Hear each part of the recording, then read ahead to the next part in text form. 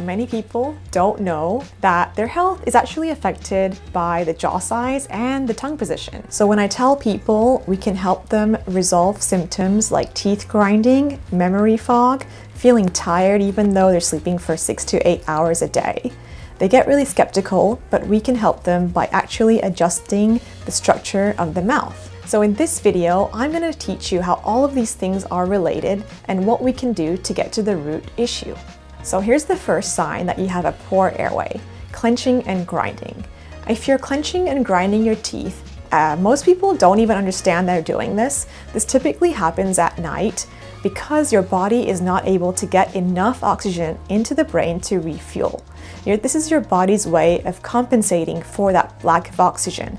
And so if you're clenching and grinding, you might not know that you're doing it, but here are some signs to look for in your mouth. So if you notice that you have gum recession that looks like this, or notches on your teeth that looks like this, it's a sign that you're putting a lot of pressure on your teeth. These areas can get really sensitive over time. And if you leave that alone and it just gets worse, it makes your teeth really weak, and it's likely that your teeth can actually fracture and crack.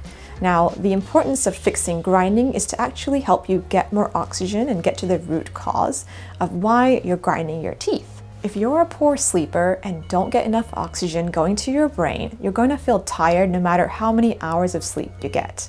When you clench and grind your teeth, this gum recession and tooth notches actually occur because this is a weak point in your teeth, and your teeth actually can bend and flex like that.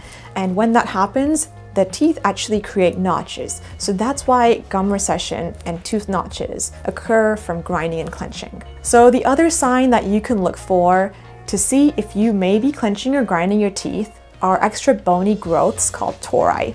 These bony growths are typically found on the roof of your mouth or on the bottom of your jaw, and they are stimulated to grow as you put a lot of pressure on your teeth and your jaw, and these bony growths start growing larger, and this is a sign that you are clenching and grinding your teeth in order to compensate for a lack of oxygen. Sign number 3, if you have an underdeveloped or a long face, it's a sign that you are breathing through your mouth.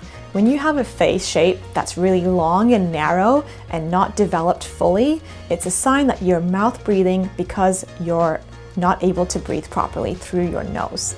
So here are 2 different images, and this is a mouth breather shape. This is more narrow and it's long. It tells you that this person has been developed as a mouth breather and not able to breathe through their nose during development.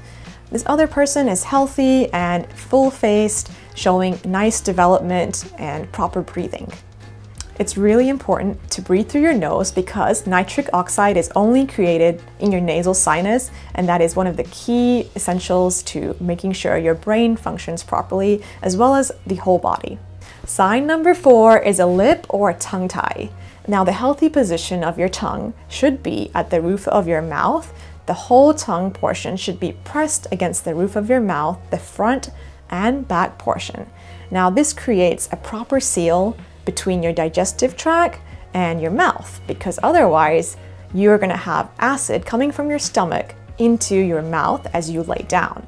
This creates an acidic environment in your mouth, and that puts you at risk for having more cavities and more dental issues. Having a low tongue posture at the bottom of your mouth actually makes it impossible for you to breathe through your nose correctly. An incorrect posture of your tongue can actually cause you to have shifting of your teeth over time. Now go ahead and test yourself looking at these signs.